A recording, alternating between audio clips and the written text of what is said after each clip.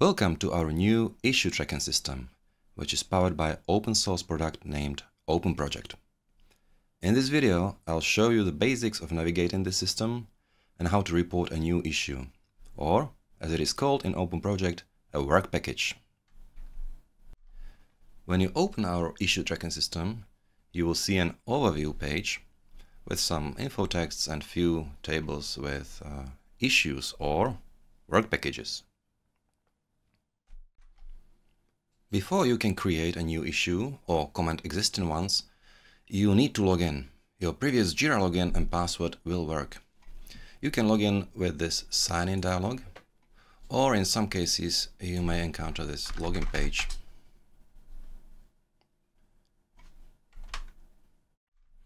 We will pretend to be a community member now.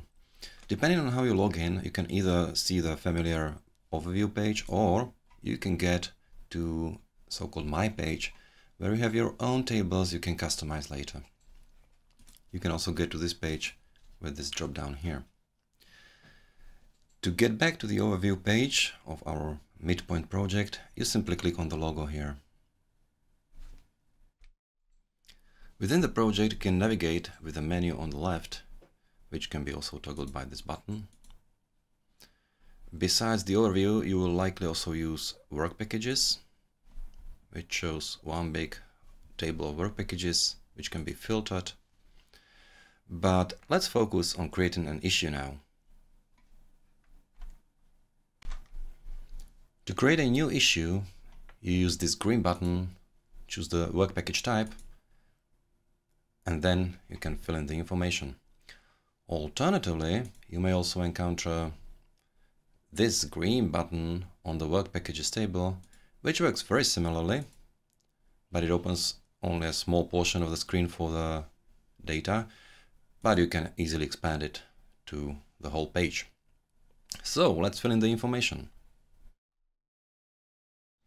Good bug report starts with an expressive subject, description with all the information. Here you can use rich formatting if necessary. Then you state the affected version, for instance, and whether you're a subscriber or not. Use customer ID, not the subscription ID for your installation, of course. Describe the environment if it helps in any way, and save.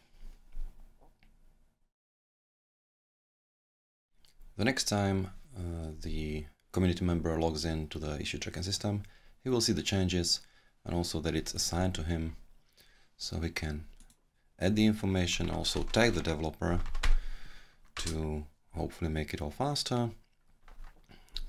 So about the information, he can even copy paste some additional pictures. Note that in this moment the external users can't edit the issue itself, they can only interact with us via the comments.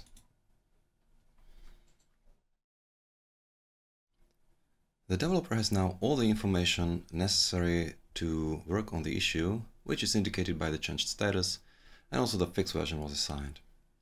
Eventually the status of the issue will change to one of the closed statuses, such as resolved or duplicate, and so on. But this is beyond this short introduction to our new issue tracking system. Don't forget that the quality of the report is always more important than the tool that is used for it.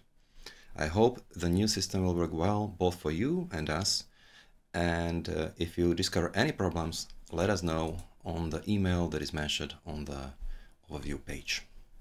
Thank you.